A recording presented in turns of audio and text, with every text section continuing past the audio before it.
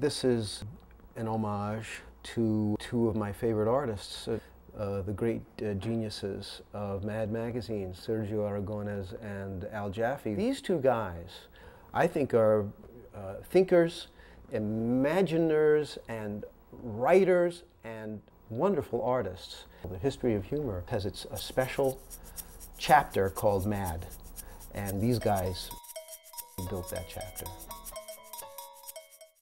I met Al many years ago, and I'm trying to remember how he looked like then, because we all looked very different then.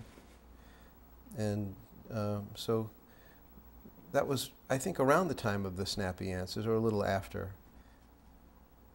I lived on Long Island, and we had storms that were knocking my antenna off the roof constantly.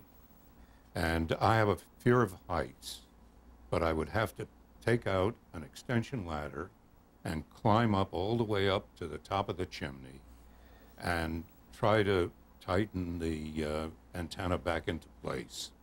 One day I was up there, and I'm really shaking nervously, hoping not to drop the pliers and the wrench and whatever to tighten this thing. And I hear footsteps at the bottom of the ladder coming up. And it comes up and it comes up, and the voice of my son says, "Where's Mom?" And I said, "I have killed her and I'm stuffing her down the chimney." And I hear the little feet go running down again. I don't think my son talked to me for a couple of days.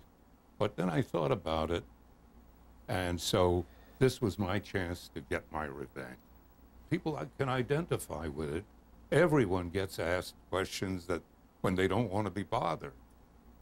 And so they wish they could come up with an answer that would tell the person to bug off, you know. Frankly, I'm a little embarrassed about it because I think it's a little bit rude to blow people off, but people think it's funny.